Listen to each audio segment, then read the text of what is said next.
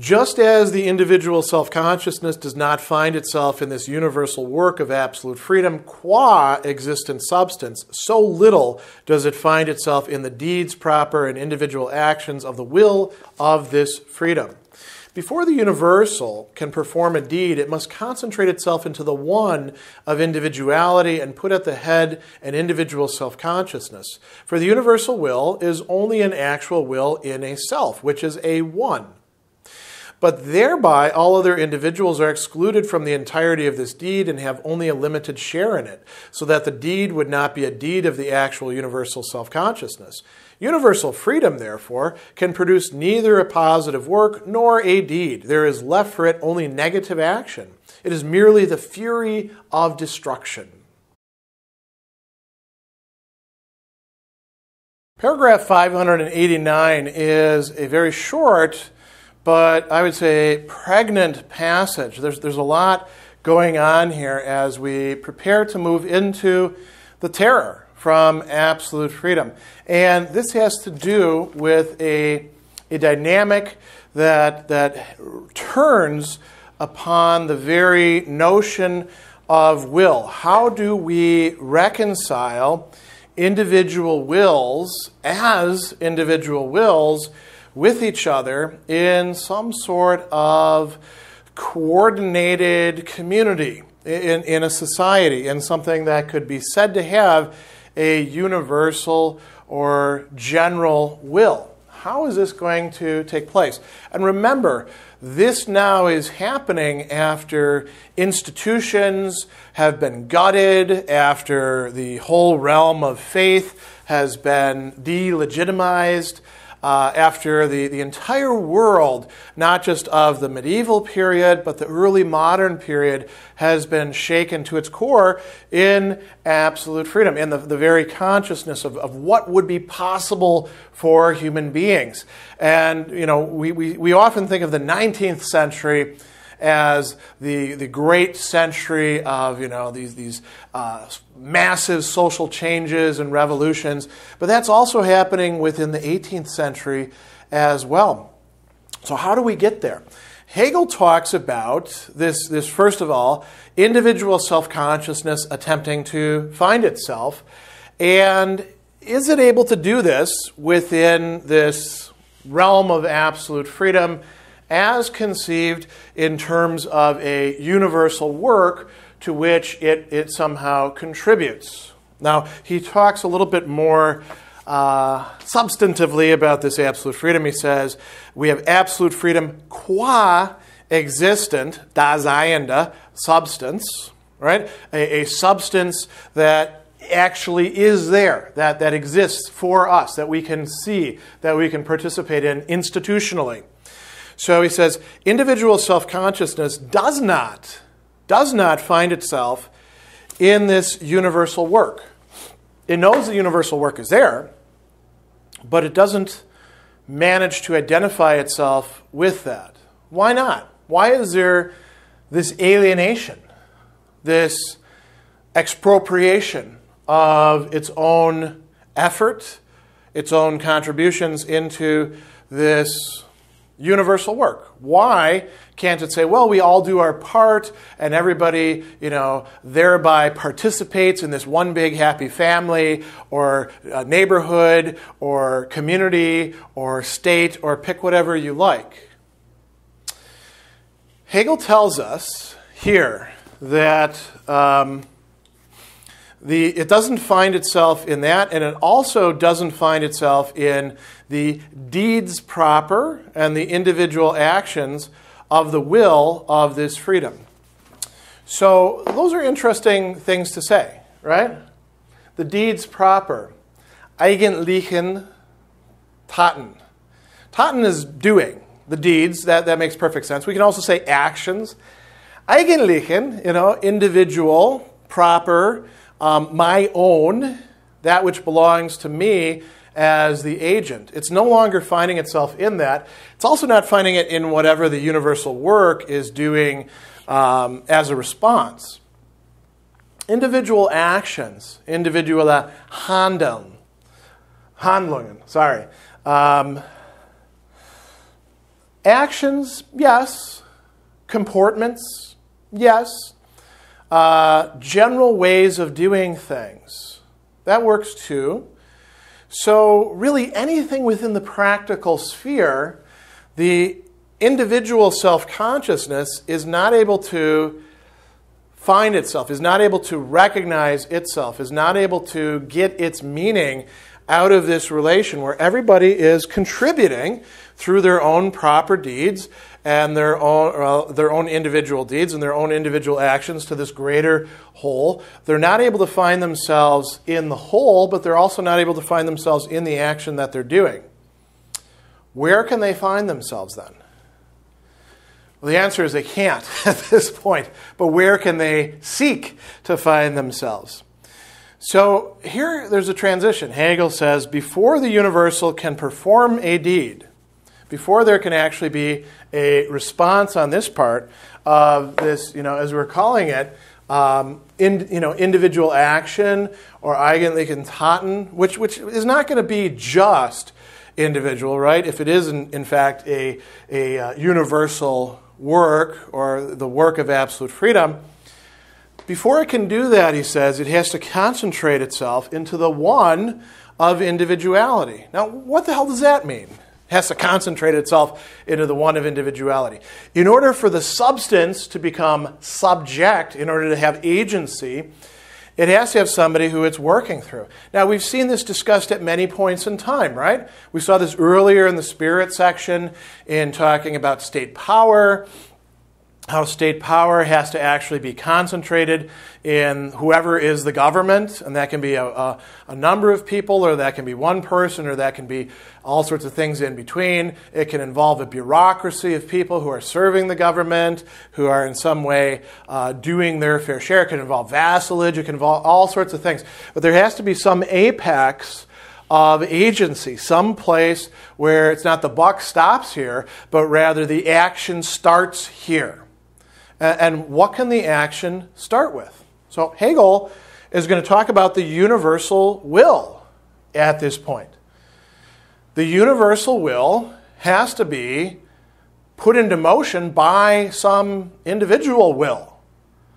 This is going to be a real problem, and this is a long-standing problem by the time that we get to Hegel in modernity. So he says, in order to perform a deed, it must concentrate itself into the one of individuality and put at the head, put on top, an individual self-consciousness. This raises all sorts of problems, right? So let's talk about one of these problems. This is something that Hobbes, who is totally aware of this and thought that this was, in fact, the best that we could hope for, addresses in Leviathan. He says that when we make a social contract, which we do so as rational agents to get ourselves out of this state of nature where life is nasty, brutish, and short. You can read Leviathan. I don't have to go through all of that. We make a social contract as rational beings. Not entirely rational beings, but rational enough to recognize our own irrationality and the irrationality of that SOB down the street from me who might want to take my stuff, or might think me a threat and then try to eliminate me, or might be competing with me just for social prestige, or, as we call it, honor. Hobbes called that the motive of vanity. We form a social contract, which means that each of us willingly renounces some portion of what it is that we desire, or what we might desire in the future. We do so so that I give in order that you will give to me. I won't attack you, kill you, threaten you, take your stuff. You won't do those things to me. And Hobbes lays out a whole bunch of laws of nature that a rational person ought to be able to understand. But we're not so rational that we will actually follow these if there isn't some authority figure, which he calls the sovereign, in place to enforce them. And Hobbes gets a lot of grief in modern philosophy, in part because the situation as he sets it out is a bit simplified, but also because the solution that he sets in place of the absolute sovereign was not even acceptable to some of the absolute sovereigns of his time. In short, the absolute sovereign has complete power over life and death, cannot be opposed legitimately, except to try to preserve your own life, and that's within very, very narrow limits. Gets to decide what all the other laws are, gets to decide who the magistrates are, gets to decide what the foreign policy is, gets to decide who can teach what when it comes to social theory. So we're talking about not just political control, but intellectual control as well. Also, it extends to religion, too, should mention. Now, why would we want something like that? Because Hobbes says, listen, otherwise, you're just going to have some arbitrary despot. It's only when you associate in this way and you have somebody at the apex who genuinely is a sovereign that you have something like a universal will. Now, other people see that and they say, that person still is a despot. Why did you pick, this guy over here, George, to run things and not Fred or, Henrietta or whoever else you want to select? Why this one person and not a democracy? Or at least an aristocracy of sorts. Hobbes thinks that there's a natural logic that leads to having that sort of one. Jean-Jacques Rousseau also talks about the general will. Very critical of Hobbes, but he also has a general will that in certain respects goes beyond the Hobbesian one, saying that it has to force us to be free. Now, again, we can have this sort of, why that group and their arbitrary choice, their arbitrary power? Why does the magistrate get to decide things in this case for us in a way that is going to contravene our own individual will? That doesn't seem to be actually contributing to a general or universal work, but just expropriating it and using it for its own whims. Now, this is a big problem, isn't it, in absolute monarchies? So he says, the universal will is only an actual will, a will that can decide things in a self, in a one. You've got to have somebody who's in charge. There's no way around it. And he says, thereby, this is a big problem, all other individuals are excluded from the entirety of this deed, and they only have a limited share in it, so that the deed would not be a deed of the actual universal self-consciousness. So what this means, he says, universal freedom can produce neither a positive work nor a deed. This turns out to be a pipe dream. There is no universal work that I can find myself in. There is left for it only negative action. He says it's merely the fury of destruction. So now we're starting to see the slide from absolute freedom, which sounded so good, had to happen in some kind of harmony, down into the terror.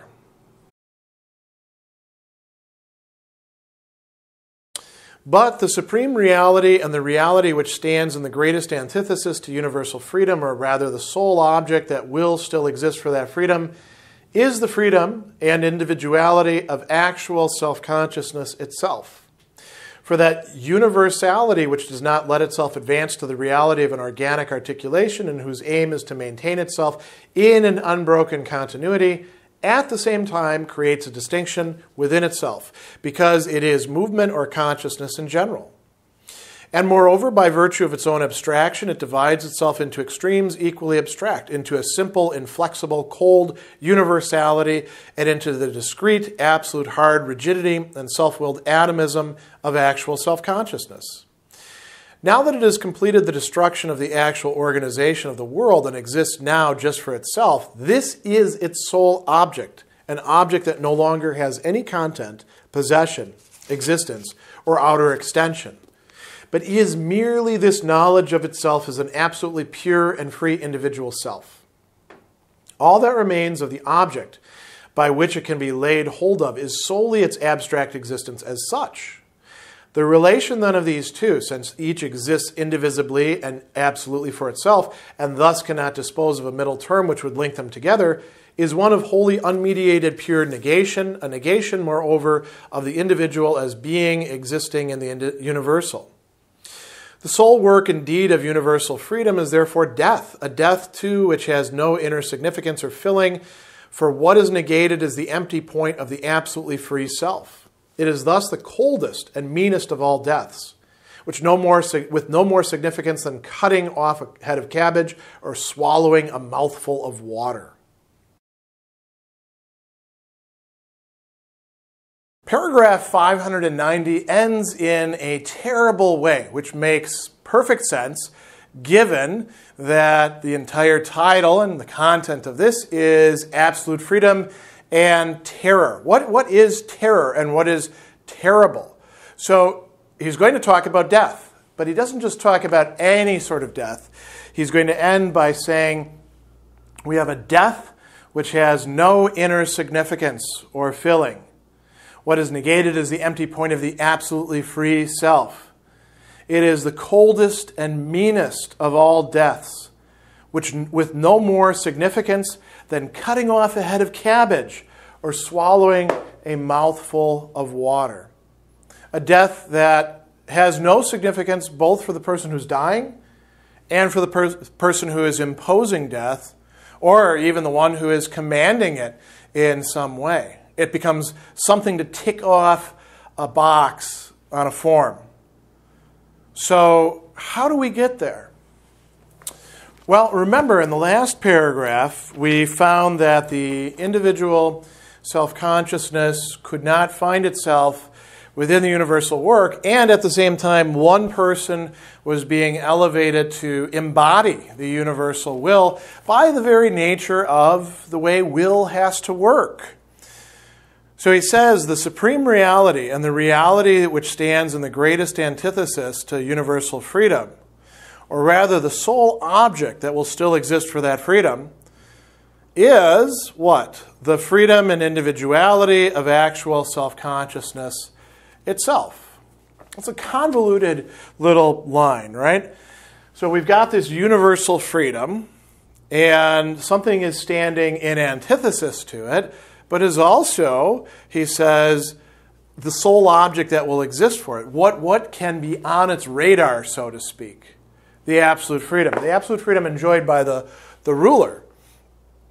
We have this antithesis, as he's saying at first, although it's not going to turn out to be the normal kind of antithesis set up between the universal will and work, which is being steered, dominated, expropriated by the one individual, the person who really does enjoy absolute freedom, and then the individual self-consciousness. And there are many of these, right? But each one presents a sort of threat insofar as they're not integrated, not just into the apparatus of society, but into the desires, into the plans of that one individual. And this is unfair. And clearly these individuals sense that. And you can say, well, you know, working for the greater good, our leader is so brilliant and, you know, prescient and taking care of us. And yet there's still that part in us that's like, screw them. They don't know what it's like to live here as a peasant, or, you know, to work in the factory, or to be a soldier in their army, or to be, you know, doing the wash, or pick whatever you like. They don't understand our actual position. There's a legitimate concern there. So he goes on and he says, that universality, which does not let itself advance to the reality of an organic articulation. Now, why? Why does this not allow itself to advance, as he says, to an organic articulation? What would an organic articulation be? Something more like the state as Hegel ultimately envisions it later on, as you know, a place where everybody, every role has its particular contribution to make and understands itself as being part of a greater whole. Now that's more of an ideal than an actuality, although we do enjoy things like that sometimes. Although oftentimes we think that we're that way, and then we find somebody behind the scenes getting the glory, getting the money, getting the credit, bossing us around, doing what they want with it. Many people in today's corporate environment find themselves getting screwed over by identifying themselves with an organization or an institution, thinking that doing their little part in there is actually honored, rewarded, and will be taken care of later on, only to discover that they are totally expendable and the boss doesn't even really know their name. So let's go on with this, right? He says, it doesn't let itself advance to the reality of an organic articulation. Its aim is to maintain itself in an unbroken continuity, but it creates a distinction within itself. Hegelian logic here, right? Because it is movement or consciousness in general. By virtue of its own abstraction, he says, it divides itself into extremes equally abstract. Notice what he's saying there. Equally abstract extremes. The general universal will, the governance, the one who's in charge, abstract, sort of like the Lord of the world earlier. The individual self-consciousness, we would say, well, that's the most concrete you can get. Well, it can also be abstract. He talks about atomized individuals here, that is, people who understand themselves as isolated, as apart from everybody else. Now, that goes against the very notion of self-consciousness that we saw early on in the self-consciousness section. Self-consciousness only is in relation to an other, and this doesn't have to be the only other. It could be the other who is your parent, your child, the person down the street. Self-consciousness really exists in relation to other others. But insofar as it's just a sort of, I'm not going to be told what to do reaction over here, it is abstract. So he says we have an inflexible, cold universality, and then the discrete, absolute, hard rigidity and self-willed atomism of actual self-consciousness. Now here's where things get trickier, where the stakes are raised. Hegel talks about the destroyed actual organization of the world. Before, if we had this sort of conflict, we could fall back on a world of culture or a world of faith or perhaps even a world of the early Enlightenment. But all of that, through the corrosive critique of the Enlightenment, has been delegitimized. We can no longer fall back on that. We're entering a new era where absolute freedom could be realized. Absolute freedom means none of these institutions and organizations and ways of establishing society have complete call upon us. They don't provide us with a place to retreat. So he says, now that it has completed the destruction of the actual organization of the world and exists now just for itself, this is its sole object. Who's the it there? Self-consciousness, right? Or absolute freedom. An object that no longer has any content, possession, existence, or outer extension, but is merely this knowledge of itself as an absolutely pure and free individual self. So he says, all that remains of the object by which it can be laid hold of. Object for what? What object are we talking about? Like money or guns or butter? No, the object is self-consciousness. The object is freedom. What the hell is freedom? What does this mean to me? I can understand it in another person. But that other person is being treated abstractly.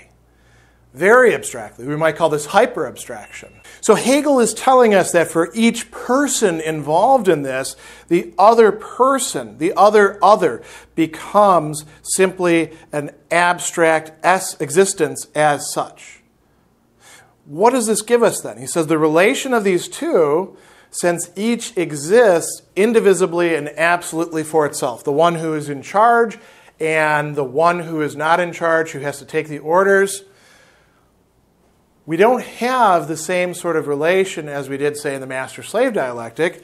Instead, he says, the relation cannot dispose of a middle term which would link them together. There is no mediation here. Instead, there's just negation. Negation coming from both sides. So he says, it's unmediated, pure negation, a negation of the individual as a being existing in the universal. How is this a negation of the being the individual existing in the universal. Well, if you kill the one in charge, or if you also say, well, you're not really a person anymore, that's a negation of the individual existing in the universal. There's also a negation of the individual existing in the universal insofar as the action, the comportment, whatever it is that this contribution is supposed to mean, doesn't really provide them with anything. But there's another way, too, in which the universal here can negate the individual, and that is through death. He says, the sole work indeed of universal freedom is death. And this is a death that no longer has some sort of locus of meaning. It's just a wiping things out, a settling scores. It's a bureaucratic death, we might say. So are we yet at the terror? Not yet, but we're getting very close.